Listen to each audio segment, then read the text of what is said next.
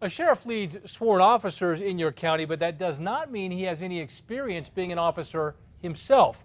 According to state law, pretty much anyone can run for sheriff, and one group says that needs to change. News 13's Lizzie Mitri is live in the Newsplex.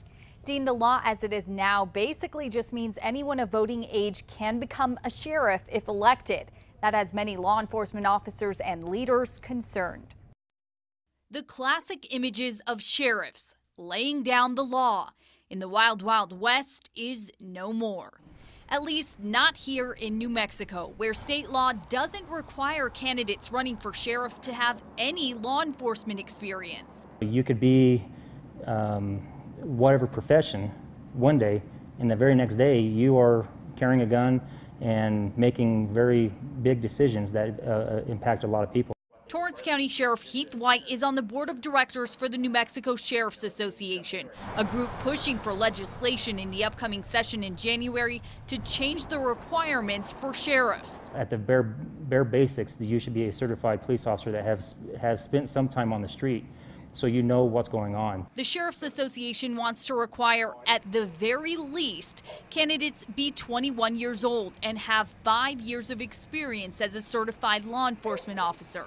The association says it believes a few current sheriffs in the state don't have that background. They're empowered to carry a firearm, but if they're not certified, they can't arrest, they can't ticket, do all those things and file charges in the courts. Sheriff White says most counties in the state can't afford not to have their sheriffs out on the streets alongside their deputies. Because of our county size, because of our budgets, because of our manpower, we're right next to our deputies, or we're out there ourselves covering shifts and working.